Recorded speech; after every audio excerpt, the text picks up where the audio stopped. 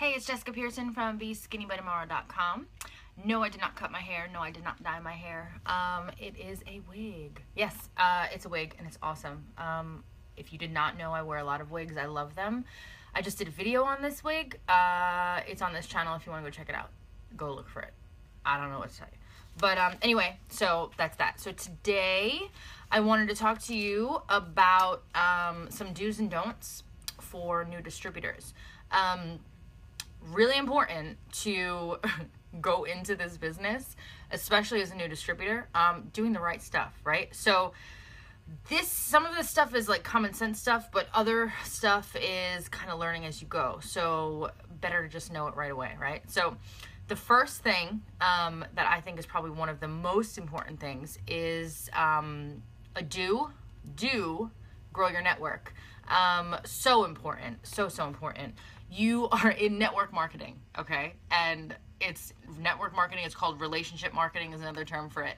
But network marketing, guess what? You need a network. And if you don't have a network, you need to grow your network. And if you're not willing to grow your network, then you should not be doing what you're doing. So if you are willing to do it, then listen up. Growing your network, right? Social media, the easiest way to grow your network ever. You're on social networks. That is what it is, okay? Facebook, Instagram, YouTube, things like that. Grow your network. I have people that tell me, that'll sign up and they'll tell me, oh my God, I talked to all my friends. And nobody wants to buy a wrap. Nobody wants to do anything. Like, I don't think I'm cut out for this. Hi, get some new friends. What the hell is wrong with you? Get some new friends. Go and grow your network, right? Like, hello. So when people tell me that all the time, I'm like, you gotta be kidding me. You gotta be kidding me. Because it's crazy. It's crazy. Like, those are the only people you know in this world. I'm pretty sure there's quite a few people in this world. And you can start becoming friends with them.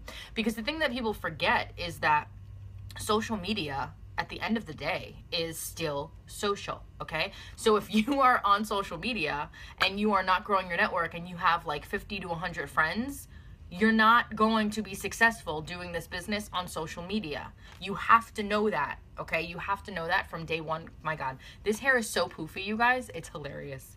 I can't even look at myself right now. I feel like a clown. You have to know that.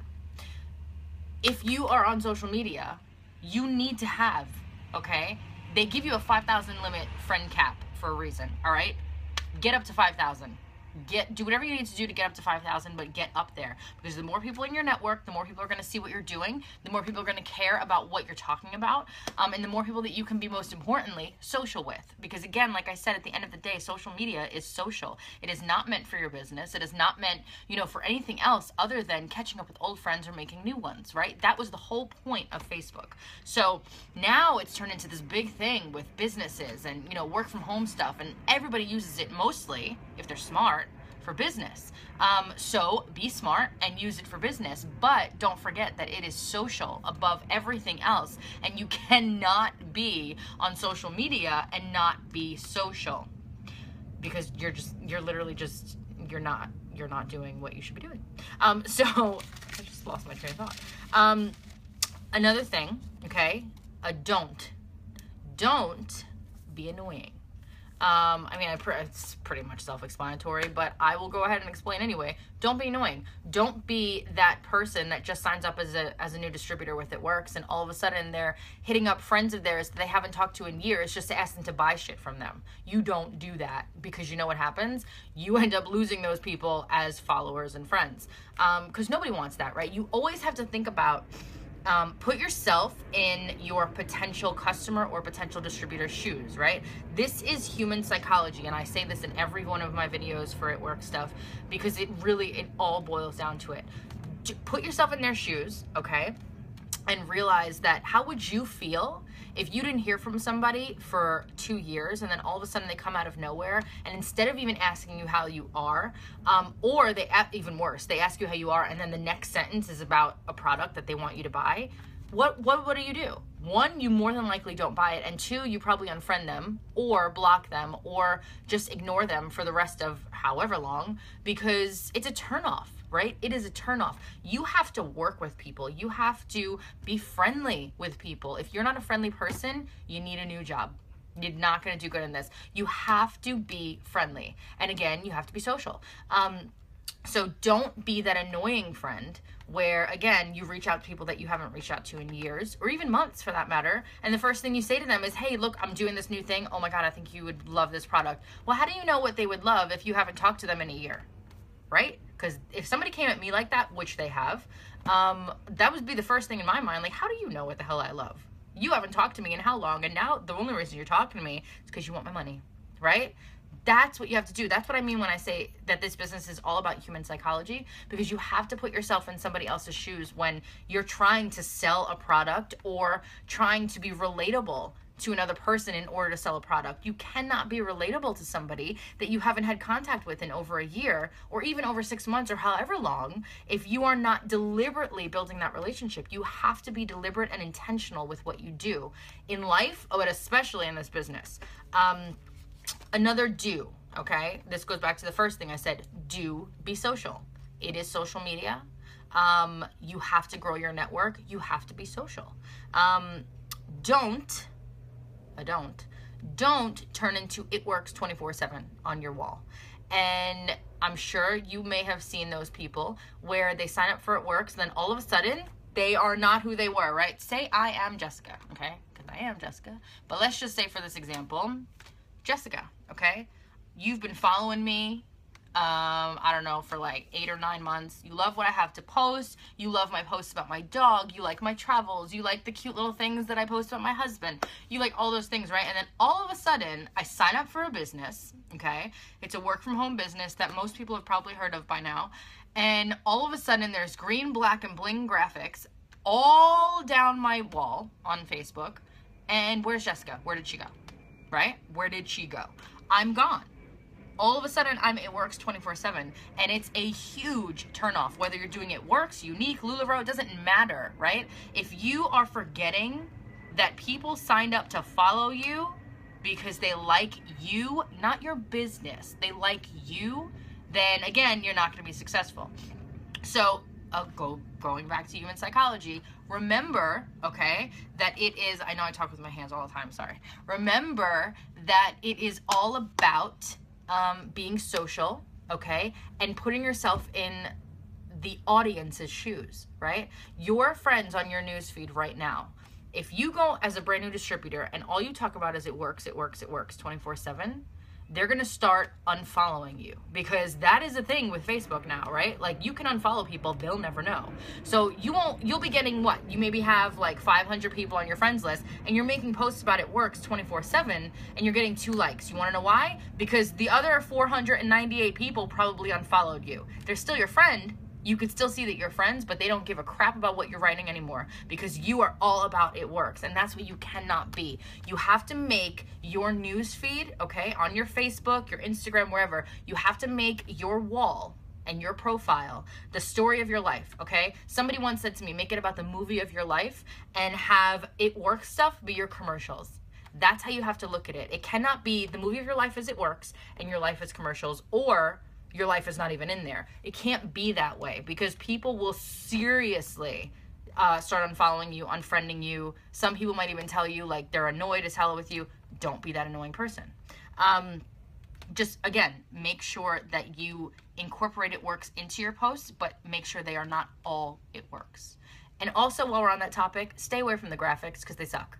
They suck. Like, everybody has seen them. Be original. Everybody has seen them. If you go onto my profile, okay, you will not see what the majority of posts that you normally see about It Works, because I make my own stuff. I'm unique. I come up with my own stuff because I don't care about myself seeing the same stuff over and over. I sure as hell don't want my audience to see the same It Works post that they've probably seen 10 times prior in that same day from 10 other distributors. So I use my own stuff. Make your own stuff. That is how you're going to stand out. You got to do it that way. Otherwise, you're just going to be yet another distributor. And if you want to be successful and stand out, you have to be unique. So be unique. There is nothing wrong with that. Do be a product of the product. You have to understand how important this is. Being a product of the product when you're selling a product like this is like, I mean, it is crucial to your success. I know people that were little string beans, and so they weren't, you know, in need of the wraps, for example, but they used other products in the product line, because guess what? We have other products, right? And they're amazing. They used other products in the product line. So, you know, they still were a product of one of the products, if not a few of them, not the wraps. And you don't have to be a product of the wraps, but you got to be a product of something. If you're going to be doing this business, okay, would you go to a personal trainer, right, to try and lose weight and see that they are, you know, completely overweight, completely unhealthy looking? No. The first thing you're going to say is, well, how come the stuff that you're trying to train me to do has not worked on you, right? Because when you go somewhere and you're listening to somebody tell you, buy this, try this, I love this, and they don't look like they love, have tried, or have used that product, you're not going to buy anything from them. You're not going to want anything to do with them. You don't trust them. You have to be trustable, right? People have to trust you. And you cannot be in this business and not be a product of one of the products. If you can be a product of the wraps, awesome, do it, because they're the best product ever. I love them. But if you could be a product of any of the other products, please do it, because otherwise, again, you're just somebody just talking. You're not somebody that someone can relate to, right? The first thing that people ask me if they haven't seen my results, which most people have, but if they haven't seen my results, the first thing that people ask me when I talk to them about the wraps is, well, have you tried them? Where are your photos? Can I see your photos? Can I see your results? How would you feel if somebody asked you that, which they may have, and you were like, oh, you know, I'm still using them. I haven't, whatever. Why? Why are you still using them? Why haven't you used them? Why aren't you excited? Okay? Excited and passionate about what you're selling. Because that would be my response. That would be my reaction to talking to you if you are one of those people that has not used the product on themselves. You might be pregnant, right? You might be breastfeeding. You might not be able to use the wraps. That's fine. There's greens.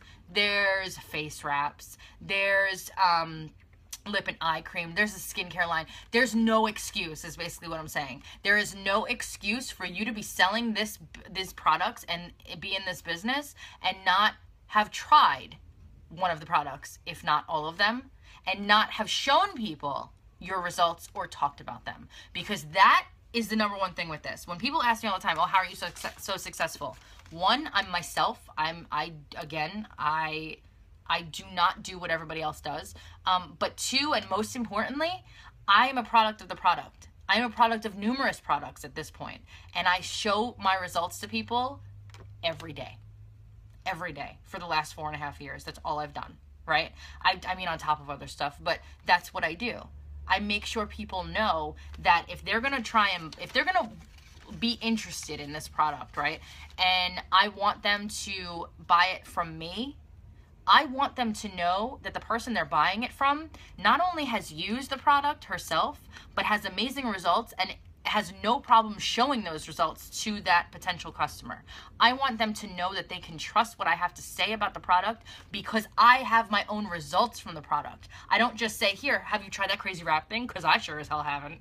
No, you don't do that. You cannot be in this type of industry and in this type of business where you are selling a product that gives visible results and you have not used it yourself, right? And so that's a big do in this list, okay? Do be a product of the product. I know I ramble on and on, but I get super crazy passionate about things when I start getting into the topic, and I get really loud and crazy. I apologize. I don't really apologize, but if you're not used to my videos, then I apologize. But anyway, so that's basically what you guys need to do. As a new distributor with It Works, the most important things to start off with, do grow your network, do be social, do be a product of the product, don't be annoying, don't be that 24/7 It Works distributor, don't be a salesman, don't be a kiosk like Dan always used to say. And if you don't know what that is, I say it in a lot of my videos as well. Don't be a kiosk. Don't be, when you walk through the mall and you see those people at the kiosks, right? Where do you go? Do you go over to them? You probably don't, unless you're also equally crazy. You probably don't, because they're annoying. Because all they care about is saying, oh, let me see. Oh, have you tried this hair straightener? Oh, lady, your hair is so beautiful. Get out of my face.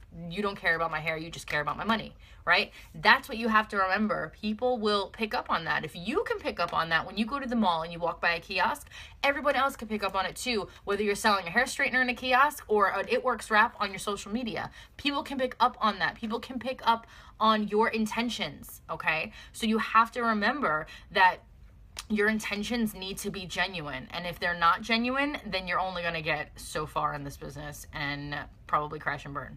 Because for me, something I take a lot of pride in, even after 4.5 years of this business, something I take extreme amount of pride in is the fact that if somebody is trying to buy something from me, I make sure that they're comfortable with me first before they even buy the product. I make sure that they know that they will get my help.